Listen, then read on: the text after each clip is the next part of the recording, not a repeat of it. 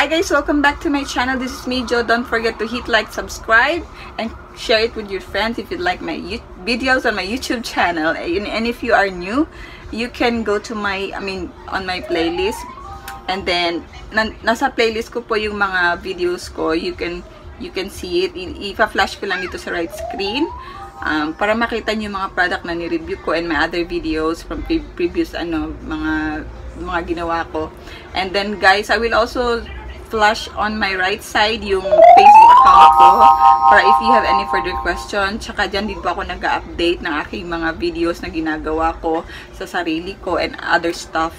And then, yun lang, I'll flash it on the screen. And then, before we start how I properly use Navarro's soap, there are frequent question or madalas na question na tinatanong ng mga karamihan sa akin, and I cannot answer you one by one, guys. I'm sorry. Ginawa ko na tong video para to answer you because last time I said I will not update you anymore on Navarro kasi nga parang ang dami ko nang video kay Navarro kaso lang dami pa rin tanong, so many questions further, so I will answer it to you now. So where to buy the item? You can buy normally if you're in Hong Kong. I can sell it to you kasi binibili ko lang din siya, pwede din kayong bumili sa akin. And if you are outside Hong Kong, you can search online the name Shopee. I-search nyo lang, search www.shopee.com, I think. Basta Shopee, S-H-O, I will just flash it on the screen also, S-H-O-P-E-E, yung spelling ng Shopee. And then, how much does it cost? Normally, nasa in peso is around 300 something. I don't know. I'm not sure. Basta yun lang narinig ko. In Hong Kong, around 50 something.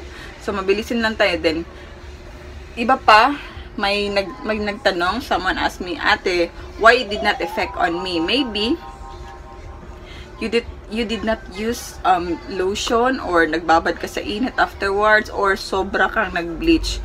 Because normally, guys, bleaching is only good for once or twice a week, and then pag nagbi-bleaching po ako is at night. So everything that is sobra or too much is hindi rin nakakabuti. So guys, remember, bleaching is not a regular soap. Ginawa lang siyang sabon kasi to make it easy for us to use it, na hindi na ikaw magtitimpla, hindi na tayo magbe-blend whatever, kasi ginawa nilang sabon para wala na tayong chitsaburet sa buhay, para madali ng buhay natin. So, but hindi po siya normal na soap na ginagamit daily. Just use it once or twice a week. Ganun po ang ginagawa ko. Or else, instead na puputi tayo, baka iitin tayo, diba? Kasi normally din sa Pilipinas, mainit talaga ang weather. Tapos, use lotion with SPF. The higher the better, the higher SPF the better. And then now, how to use it properly in my own usage, ginagamit ko siya. First, nagbi-bleach ako at night kasi daytime may work ako from 8 to 8 PM, and then bi-bleach mo siya and then leave it for few minutes, kung pwede nga 30 minutes and above ako kasi minsan ginagawa kong ganyan, yung sinusobrahan ko, minsan sobra na ako, sobra ko na die yun. And then ginagawa ko siya kasi gusto kong pumuti talaga. I want to fasten the whitening effect, you know. Sometimes I'm also abusive in using bleaching soap, pero okay lang naman.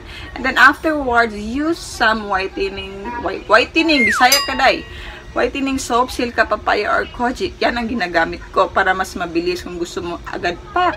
Puting-puti na si Ate. Tapos Silka Papaya or Kojic. So afterwards ka mag-bleach, magsasabon ka ng Silka or Kojic. And then the next day, wag ka nang mag-bleach, day. Sobra na, day. Sobra. Magreklamo ng skin mo, day.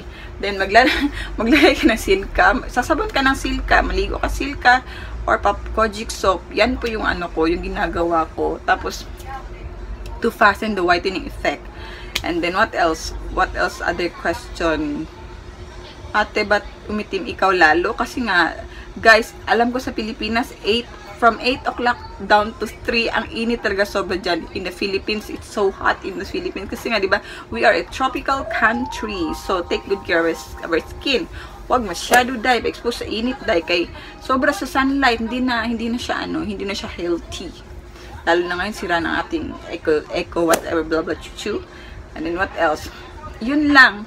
So, at least, hopefully, na-answer ko na lahat yung mga tanong nyo, yung mga nyo sa mind nyo, yung haka-haka, whatever, na hindi umeffect. Tapos, yun nga guys. Sorry if I cannot cater you kung gusto nyong bumili.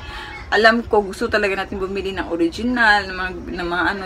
Wala din ako magagawa kasi my work is Monday to Saturday. Tapos Sunday lang yung pahinga ko. Tapos magbablog pa ako. Ano na lang buhay ko? Wala nga pang.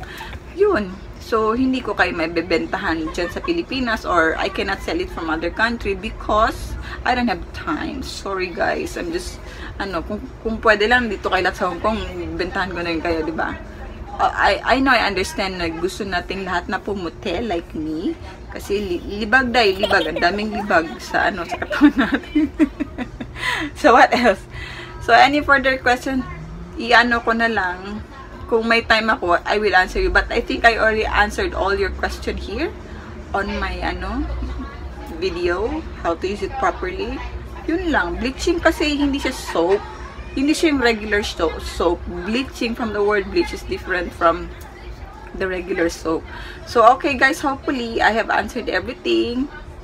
Kung hindi man, send yun lang ako ng message sa Facebook ko para it will be easier for you to ask me. Kasi alam ko naman, alam na yun na. So, ipa-flash ko ulit dito sa screen again yung Facebook account ko, Facebook page ko, and my YouTube playlist so you can watch my other videos. Mga na-review ko before. Yung collagen, yung gluta, yung what else, vitamin E, vitamin C, dito sa right screen. Dito sa right screen ng aking, kabilang screen. Basta yun na yun. Okay guys, thank you for watching. Don't forget to hit like, subscribe, and share it with your friends if you like my videos on my YouTube channel. Thank you for watching. Bye!